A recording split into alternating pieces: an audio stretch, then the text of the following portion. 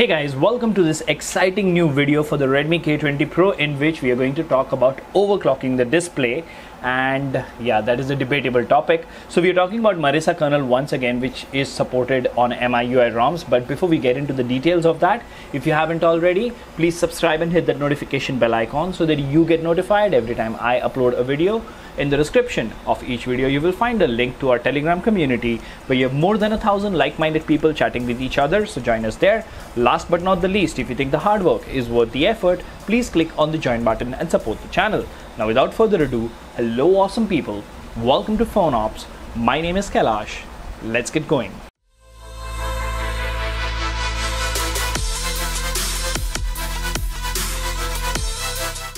Alright, now before we actually begin this particular video, let me give you a clear and precise disclaimer.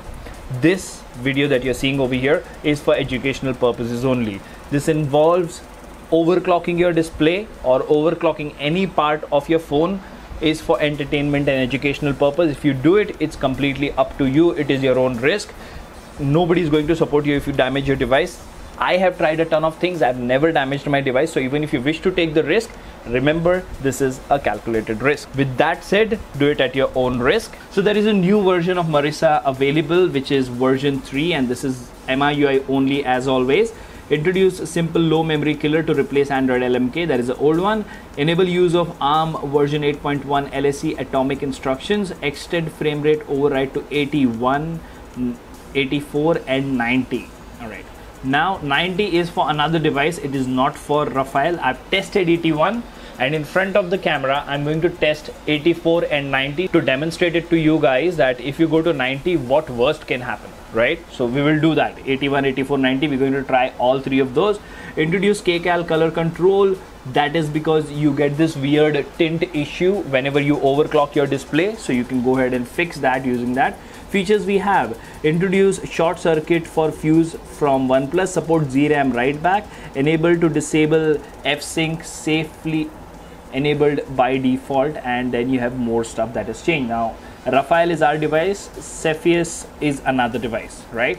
Now let me tell you the prerequisites. First and foremost, you should be on a MIUI ROM. You need to have an unlocked bootloader and TWRP installed.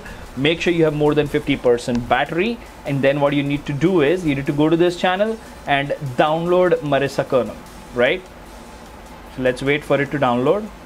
Let's actually save it to downloads. Now it is saved. Now before flashing this kernel, you need to have Magisk. So if you don't want root access, well, you can't have Marisa, to be very frank, because as you can see over here, I do have Magisk installed. So as I said, you will need Magisk, and we will go ahead and flash Magisk and then the kernel, right? So if we actually go to the file manager over here, and if you go to storage, you see I have Magisk APK. This is the Marisa kernel zip that we've recently downloaded.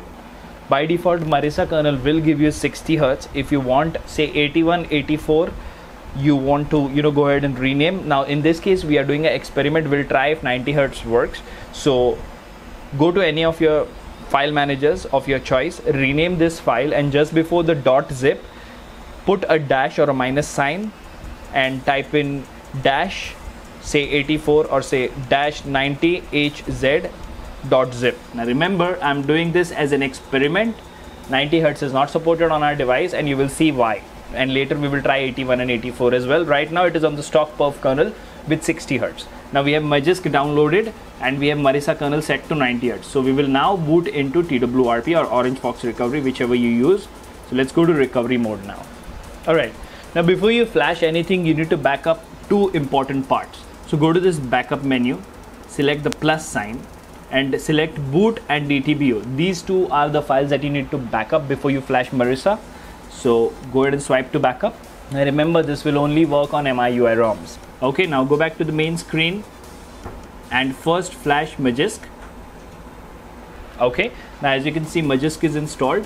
Now go to the download folder. You see this? This is how you rename. Dash 90 Hz. Select this, swipe to confirm flash. Setting 90 Hz refresh rate. I've tried this earlier, it will not work on Rafael, but let's give it a try once again just to show you guys, so that you guys don't take the risk of risking your device and flashing 90 Hz on it. We will also try 81 and 84 and see how good or bad the results are. Okay, now we've booted, right? So let's see if FOD works. Okay, FOD is working absolutely fine.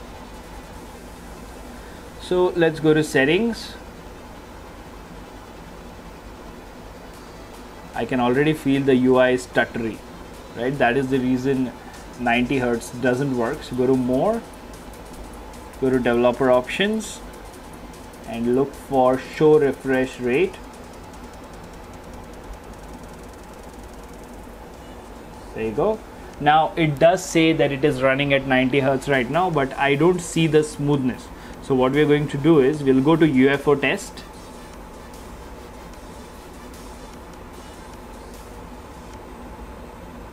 There you go. See this? That is the reason the stutteriness is there. So that means 90 Hertz at least on K20 Pro is not working. So we'll try 84 now. I'll show you the steps once again. So you need to go to File Manager. Okay. Go to Storage. Locate your kernel file. Press and hold on it. More. Rename. Let's set this to 84. Okay. Now reboot to TWRP or Orange Fox. Alright, now once you've flashed Magisk successfully, you don't need to go ahead and do that again and again. Okay. Alright, now go to download. You see we've renamed this to 84. Swipe to confirm flash.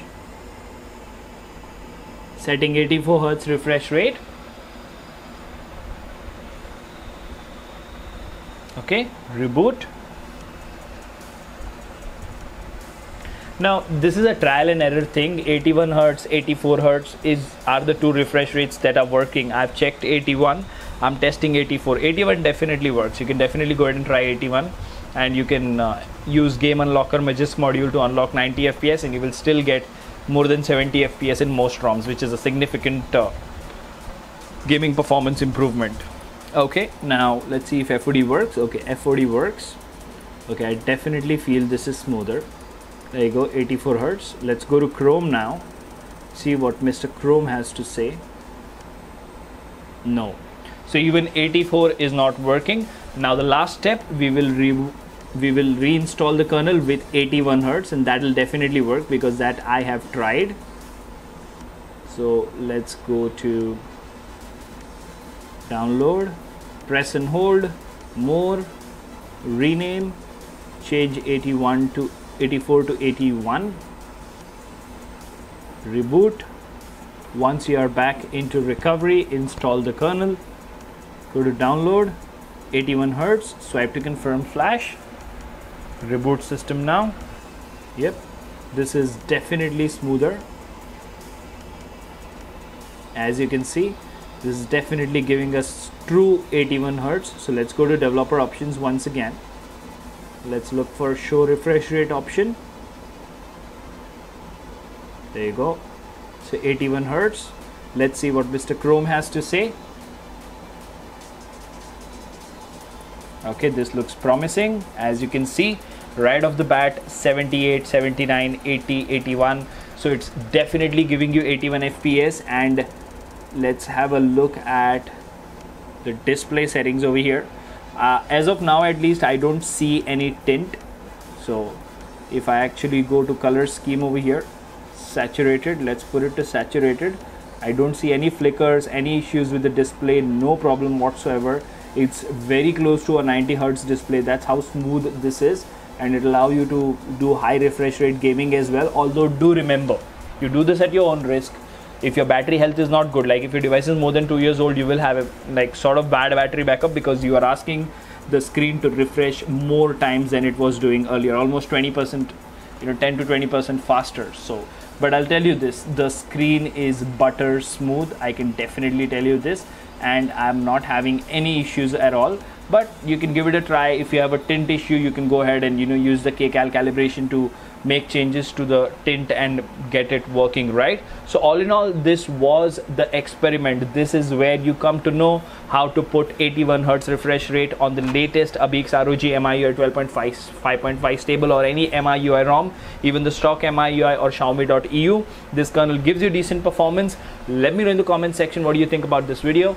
Until the next one, this is Kailash signing off at PhoneOps. Keep smiling. Take care. Goodbye.